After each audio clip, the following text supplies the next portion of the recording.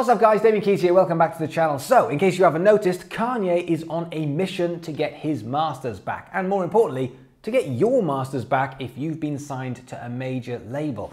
He recently took to Twitter to post every single page of every music contract that he has signed over the last 18 years. And I think we know where that's going. It's probably going to be a new video coming soon when Kanye gets sued by UMG.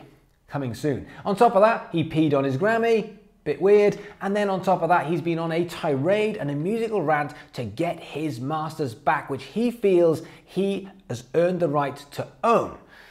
But let's face it, Kanye has made millions and millions of dollars from the advances from record labels. So why is it so important that he gets his masters back? And why is it so important that you get your masters back? Well, let's look into it, because when a major label signs an artist, they are effectively creating masters. That's what they are after. They are basically a bank loan. They are a way of putting a bunch of money in to getting money out. And the way they do that is by creating the master. So you own the lyrics, you own the song, but they will make the music. So they will pay for it to go in, or you to go into the studio and make the music, and they own that. Now this is important because this is where the money is at. In doing so, they will probably, well, they'll put a big label, a big record contract in front of you and say, in order to do so, we're going to pay for it, we're going to distribute it, we're going to promote it, and then we will own it forever.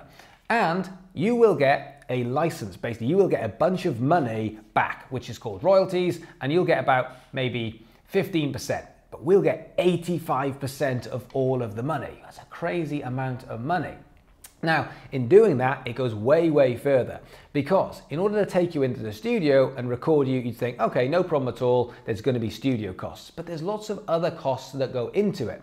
So you would get an advance. So let's say in Kanye's case, he got for his, I think it was for his third album, I think he got 3 million, or maybe his sixth album, he got $3 million. You go, that's a crazy amount of money, but it's an advance, so it's a loan. You've got to pay that off any sales that you get. So it means that you've got to make 3 million on top of the recording costs and everything else before you get any of your costs back again, because you've had that as a lump sum at the beginning.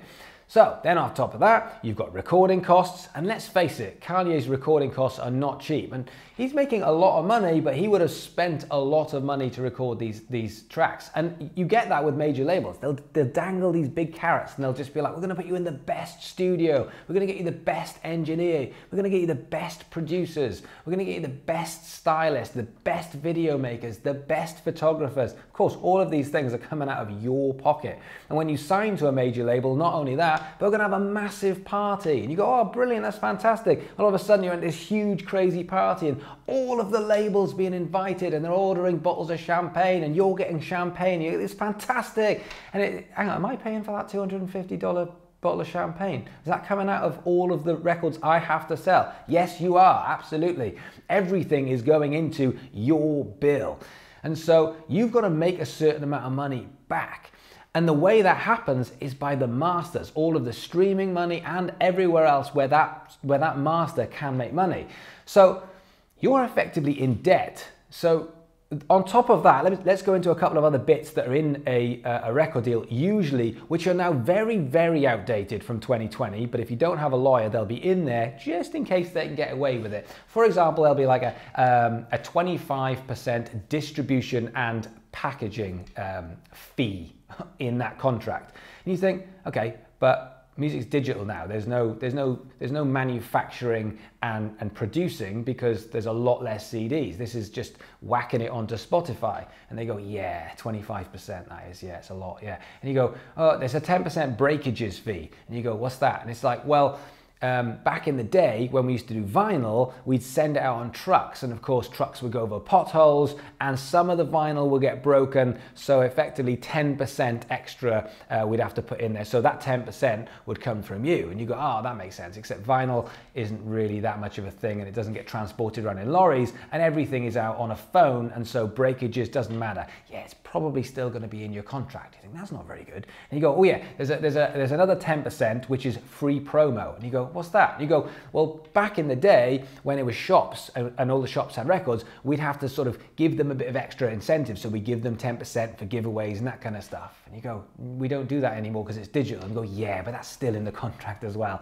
So all of these fees are still in there, and you're thinking, God, this is a lot that's been taken out, and you're racking up debt. So that's why someone like Kanye, or let's take another example. Let's take an artist like, if you remember the girl group TLC, they sold 65 million albums. 65 million albums, and individually they were making $75,000 a year. Can you imagine how much 65 million albums sold for, how much money they were making in order to get 75 grand, a decent wage? Crazy. But that's because they're so much in debt. They're just paying back the debt at all times.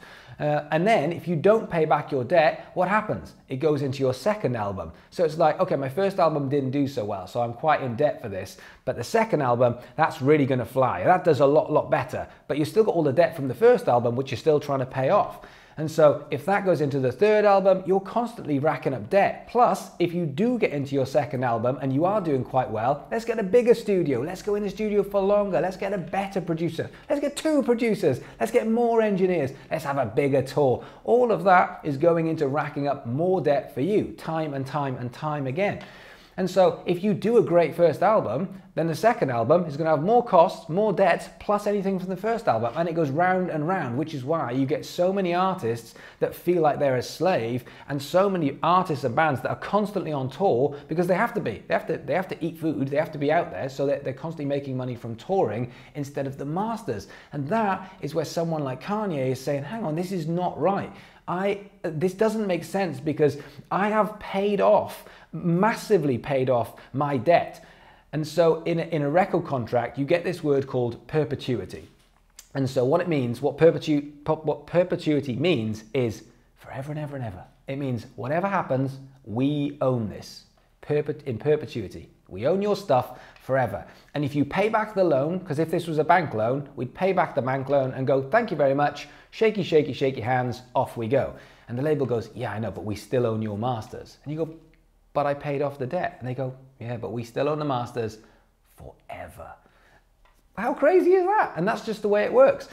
So how do artists make money if they don't have the masters? Well, Kanye's okay because Kanye has several places that he makes money. For example, if you look at his Yeezys, his shoes, he did a deal with Adidas, and I think they said that he's sold $1.3 billion and he's on a 5% royalty. So that's $65 million. So he's doing okay for money because he's got the name, he's got the brand. But he's not making as much from his music, he's making more from others. If you look at Chance the Rapper, he made $6 million from selling hats in 2018. That's just the way the music industry works. And that's why a lot of big labels will then recognize that and say, well, hang on a minute, we want a piece of that pie as well. And not only will they sign you for the music, but they'll sign you through to a 360 deal where they just say, yeah, anything you make really, we just want a bunch of that money.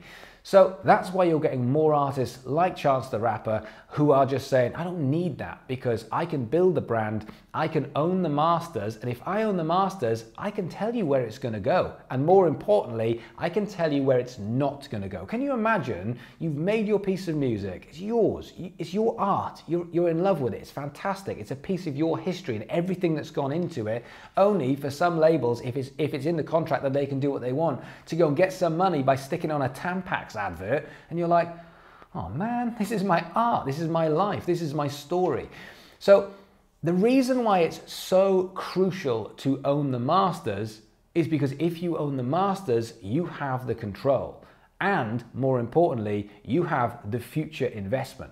So effectively, down the line, this is your little pension. More money keeps coming in, you get it. More money keeps coming in, and it's not racking up debt. And more importantly, and the big thing is, you're not racking up debt, which then goes into the second or the third or the fourth or the fifth album, because Why are they going to get rid of you? Because you're the cash cow. And make no bones about it, Kanye West, who Joe Budden says, not Joe Biden, it's very different. Joe Budden says is the greatest discography in hip hop history. So huge. And Kanye West is literally paying for all of the other artists who aren't recouping, who aren't doing well, that have been signed, that all of that money is going in, that they're not taking enough money. Kanye is paying for all that with his 85%. It's crazy. But that's the way the music industry works when you sign to a major label. It's all about, we own you. We own the work. So therefore, anything you have created whilst on our watch, it's now ours. And if we want to make money from it, we are going to